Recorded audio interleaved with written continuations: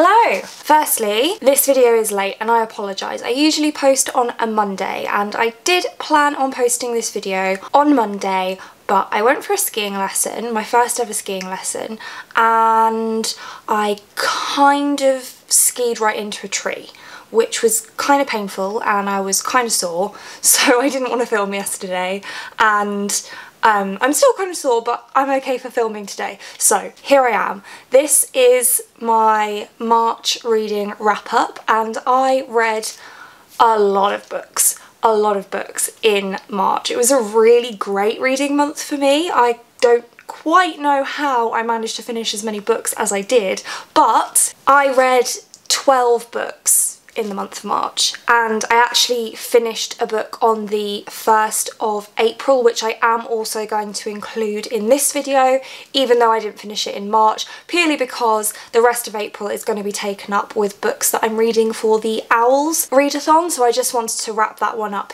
here as well since I've already finished it. I was hoping to finish it in March, but that didn't quite manage to happen, which is fine because, like I said, I already read 12 books in March, which is crazy. So I would recommend that you grab a drink, maybe a cup of tea, hot chocolate, coffee, whatever takes your fancy, because this is going to be a long one and I'm going to get into it. So the first book that I finished in March was The Bitter Kingdom by Ray Carson, which is the last book in the Fire and Thorns trilogy. I read the first two books in the month of February, so I will link my wrap up for that up there for you. This is the concluding novel to the trilogy, so I can't really tell you what this one is about, but the trilogy in general follows a girl named Alyssa, who is a princess of one kingdom who enters into an arranged marriage with the king of a neighbouring kingdom for political reasons, and she has never been in a relationship before, so she is navigating that. She's navigating moving away from home to a different land, and she's also navigating the theology that surrounds her because she is the bearer of the Godstone, and the Godstone is a religious item which resides in her belly button, and prophecies say that she is bound for greatness, but she doesn't know what that greatness involves. She doesn't know what is going to happen to her. All she knows is that previous bearers have all died young. And that's all I'm going to tell you about the trilogy in general. In terms of this final book, I did really enjoy it. It's definitely more along the normal plot lines that you see in more epic fantasy, so this one was much more adventure and action filled than the previous two novels, which did focus more on political manoeuvring and the setup of the world and the characters, of course, because they were the opening novels. So we didn't need to do any introductions or anything in this one, but there was character development, which was nice, and I really enjoyed this concluding novel, and I enjoyed the way the series ended. I can be very, very picky with my endings, and I did enjoy this one, and I gave it 4 out of 5 stars. Then I picked up Flying Witch by Chihiro Ishizuka. This is just a quick manga which is aimed at children, following a girl named Makoto, who is a witch and has moved into her cousin's house to complete her witch training, and she brings with her her little black cat familiar, which is very cute, and it's very episodic. Each sort of chapter in this volume 1 of the manga is its own very quick short story. We're not really getting into much of the witch training just yet. It's mostly just introducing us to the characters and the setting for the story, but it is very cute and it was a nice quick read that I gave 3 out of 5 stars. Then I finished reading The Well of Ascension by Brandon Sanderson, which I listened to on audiobook. This is the second book in the First Era Mistborn trilogy, and it is a reread for me. I really enjoyed the audiobook experience. It was really great. Michael Kramer is a fantastic narrator, and I can struggle sometimes with narrators with American accents, but his is really easy easy to follow. I've managed to amp up the speed on my audiobooks a little bit now, which is great because I do sometimes struggle to completely absorb what's being narrated if it's too slow, but also while I was getting used to audiobooks, having the speed too high was difficult as well. So I'm glad that I'm able to amp it up to a more reading style speed for me. And the thing that I like about Michael Kramer in particular is that he gives each of the characters their own distinctive voice, but without putting on voices. That might not make a lot of sense. The only thing I could suggest is maybe listen to a sample of his narration, but I am really impressed by him. In terms of the story, once again, it's a sequel, so I can't necessarily tell you what that one is about, but the first book, The Final Empire, follows a group of Scar thieves. Scar are the downtrodden part of the population, what you would normally refer to as serfs in fantasy, and they are very much oppressed by the nobility and particularly the Lord Ruler, who is an immortal who took over 1,000 years ago and has been ruling with an iron fist ever since. And the band of thieves that we follow want to overthrow the Lord Ruler and free the Scar population. We also have a super interesting magic system in this series, which is based around the consumption and burning of metals. Two types of magical being in this world. One is called Mistings, which can burn one kind of metal to gain one kind of ability, and then there are Mistborn, who are very rare, and those who are Mistborn are able to consume and burn all metals. Book 2, The Well of Ascension, focuses a lot more on the aftermath of Book 1 and the politics that surround that. Many people complain that the plot of Book 2 is a lot slower, and it is. It's definitely more focused on world building and character development than actual plot or action, but there's still an awful lot that happens in this book, and it's all very, very important. And having read Book 3, I also know that everything that happens in Book 2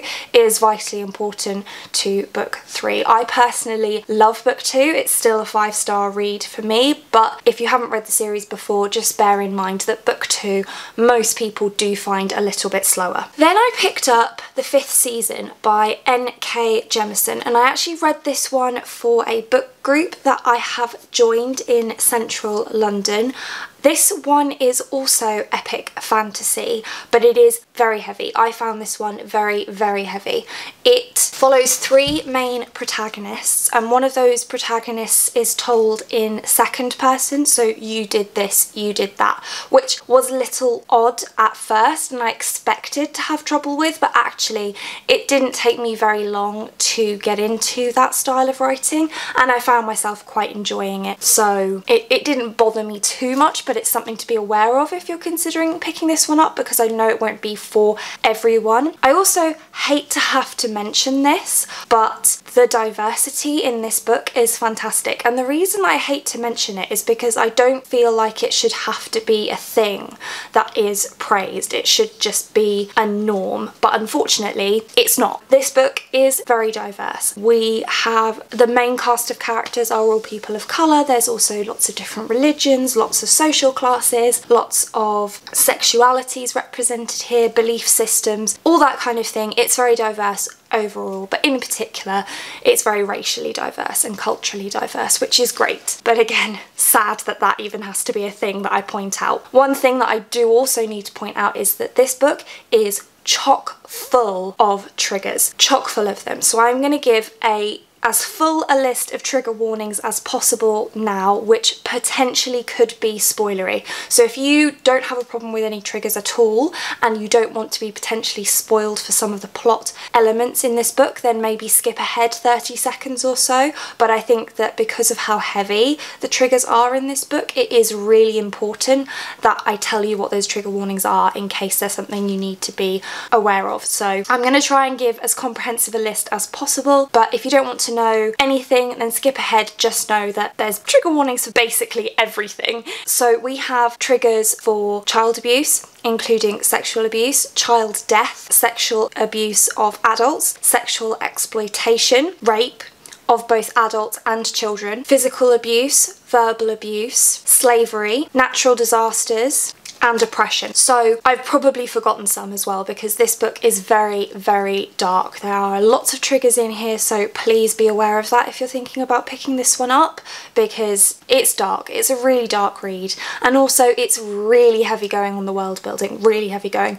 The author has a very descriptive narrative style that goes along with her world building, which usually isn't my preference. Now, it's not quite as detailed as the likes of Tolkien, but it's more detailed than, say, Brandon Sanderson's world building. It's quite in depth, and it can make the beginning of the book quite slow and heavy going. If you're not usually a fantasy or epic fantasy reader, then I would not recommend starting here, because it's heavy. It's very heavy going. There's also a magic system which doesn't get explained until quite a bit later on in the book properly, so I don't really want to tell you about that here either, because again, it's potentially spoilers, but just bear in mind that it is quite heavy going. In terms of the plot, we follow the three protagonists. They're all women, and we follow their circumstances and their journey through this land. So we have Demaya, our youngest protagonist, who travels to the capital to learn her craft. Cyanite, who is a teenager, and she is sent on a mission. And Essun, who is the character that is told through second person perspective. She is a middle-aged woman with a family, and following the death of her son goes to search for her daughter who's been kidnapped. That's not a spoiler, that all happens in the first couple of pages, so don't worry.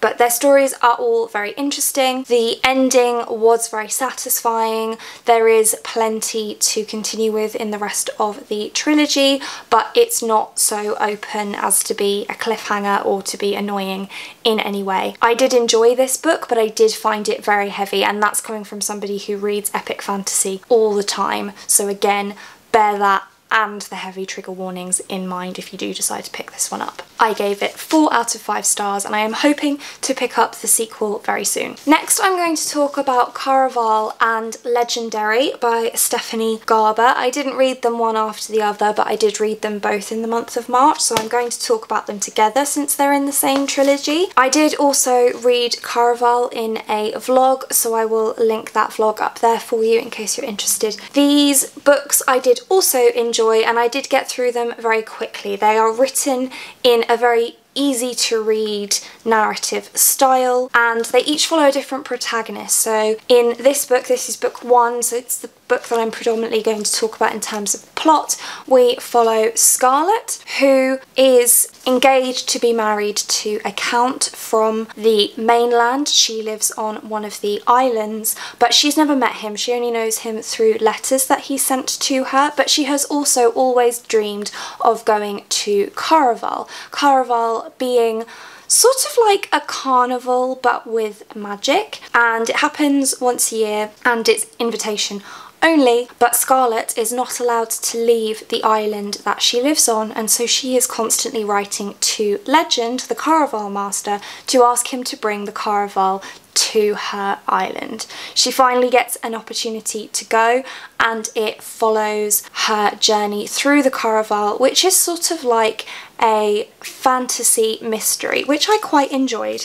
Legendary has a similar plot line, but I don't want to tell you too much about it because of course there could be spoilers, well there would be spoilers for book 1 in the synopsis of book 2, so I'm not going to tell you about that, but I will tell you that we follow a different protagonist in book 2 than we do to book 1. Now, I didn't feel immediately connected to Scarlett in Caraval. I felt more of a connection to the protagonist in book 2 more quickly than I felt to the protagonist in book 1. So that was a little bit heavy going for me in the first place. I felt like the characters in Caraval in particular were a little bit one note and were too extreme in that one characteristic. It wasn't until later in the book that they became a little bit more multifaceted, which makes them a bit more realistic and likeable for me, but I still did enjoy the plot, which was very intriguing, and that is definitely what kept me engaged. Even though I am usually more of a character-driven reader, the plot was good enough in this one one to keep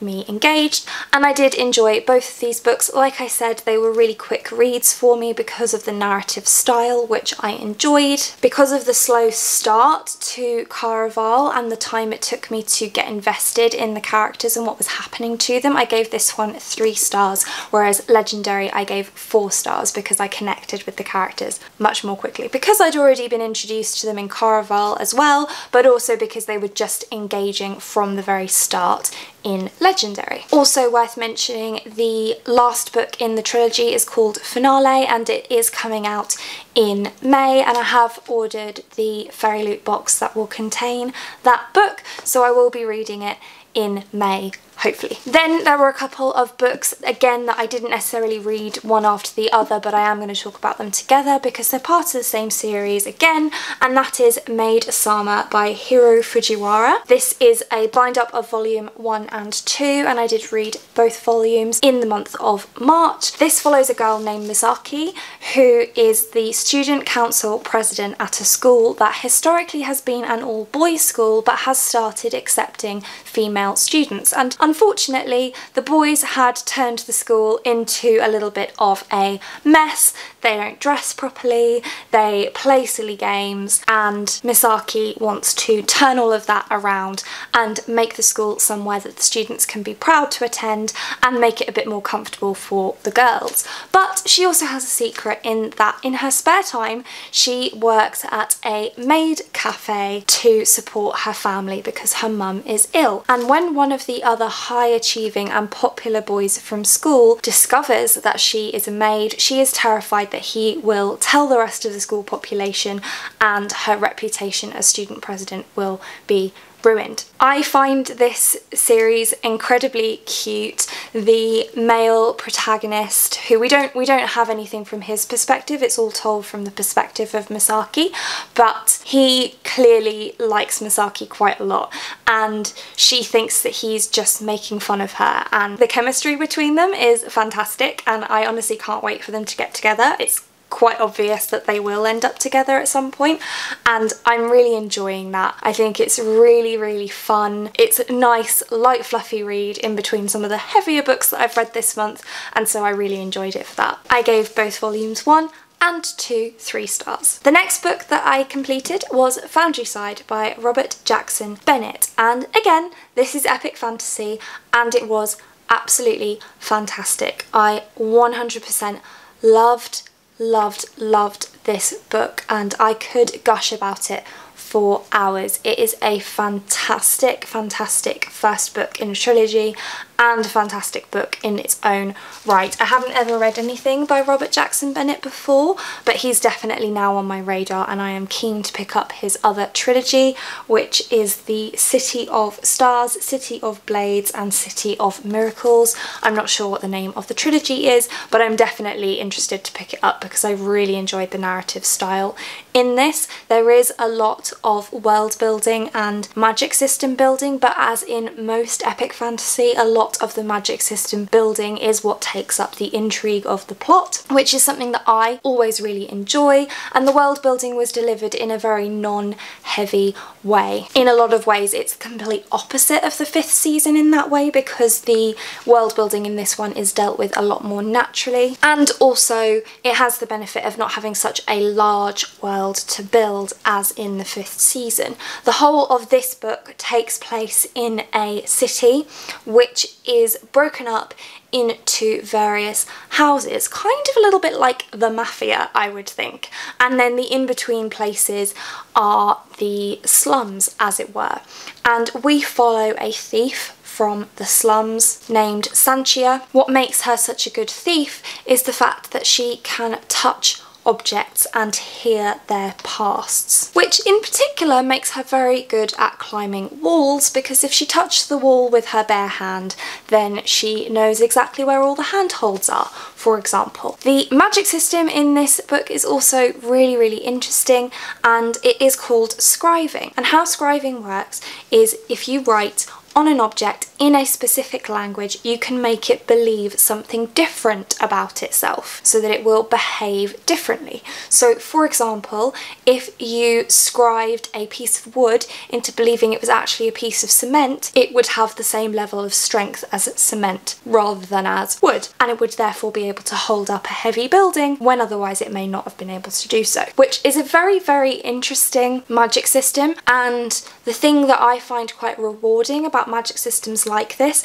is that nobody can just be instantly good and naturally good at magic. It takes a lot of time and study and dedication to understand the magic system, and so you have to work at it, and I really appreciate that in epic fantasy, because unfortunately sometimes you can find that people are just naturally good at magic immediately, and that's not particularly realistic, which I know is an odd complaint to have about a fantasy book, but there you go. There are also just some incredible characters in this book, and they're introduced slowly, but I liked all of them from the minute that they were introduced, and as they all slowly converged and came together, it was just so entrancing, and I absolutely loved the relationships between the characters that developed. This book was incredible, and if you're not an epic fantasy reader typically but you want to be, I would say that this is a really great place to start. Even those of us who read a lot of it, it's a super enjoyable book with a very interesting world and a very intricate and interesting magic system. I gave this book 5 stars. Then I reread The Alchemist, The Secrets of the Immortal Nicholas Flamel by Michael Scott, and I also listened to this one on audiobook. This is a middle grade book which follows 2 teenagers who are twins, Sophie and Josh, as they stumble upon the magical world of Nicholas Flamel. And this book brings together a lot of myths and legends, which is really interesting. So of course we've got Nicholas Flamel, but we also have the Morrigan, which is the crow goddess, Hecate, which is the three-faced goddess, so things like that. I'm not going to give away too much more than that, but just know that this combines together a lot of different mythologies and legends, mostly European based ones though. That I haven't noticed any, Eastern inspired mythologies in this at all yet, although I haven't finished the series, which is why I'm rereading it, because when I originally read the series it wasn't all out yet, so I wanted to pick it back up again, reread the books that I have already read, which is just books 1, 2 and 3, and then read books 4 and 5, I think, to finish it off. But it is a super fun read. It's just something very light and easy to follow. It's urban fantasy really, so it's set in our world, so there's not a lot of world building involved, although there is some. The magic system is a very soft magic system. There aren't really any rules to it. It's pretty much just if you can access magic you can do whatever you want. The only real rule is that it's strength based, so it does use energy. Other than that, not many rules, at least not in this first book, and not that I can remember in books 2 or 3 either. But the characters are engaging enough. Nicholas Flamel is always an interesting character in any book that he appears in, I think, and so it was an enjoyable read. Nothing groundbreaking, but again a nice low-level fantasy to mix in amongst all of the heavier reads that I read. I gave this one 3 stars. Then, because I was quite enjoying the middle grade thing, I picked up The Wizards of Once by Cressida Cowell, which is also a middle grade book. And this one follows 2 main characters. So we have Zar, who is a wizard, and Wish, who is a warrior princess. And the wizards and the warriors are warring clans. But when Wish and Zar stumble across each other, they discover that there might just be an evil out there that they need to combine forces to defeat. This book is full of illustrations, which made it a really fun and a really quick read for me, and I finished it in just over 24 hours, including it being a work day. So it is a very quick and easy read. It is the first book in a series. I'm not sure whether that is going to be a trilogy or more books than 3, but it was really enjoyable. There's not a huge amount of world building or magic system building. Again, we have a very soft magic system here with a forest-based world that is similar enough to our own world that it's easy to catch on what's going on. The thing that I enjoyed the most about this book was the way that it was written. The plot was fast-paced and intriguing, but it also managed to deal with some sensitive themes such as death in a way that would be accessible for the age group that it is directed to. I feel like it's really important that authors not shy away from those kinds of topics in children's literature, because unfortunately they're facts of life and they're things that we'll all have to deal with at some point, and I think preparing children for those things is never a bad thing. And also there can be this tendency towards thinking that children can't cope with that kind of content, and middle grade literature is aimed at ages 8 to 12, I believe, so I think by that age they can cope with the kinds of themes that were dealt with within this book.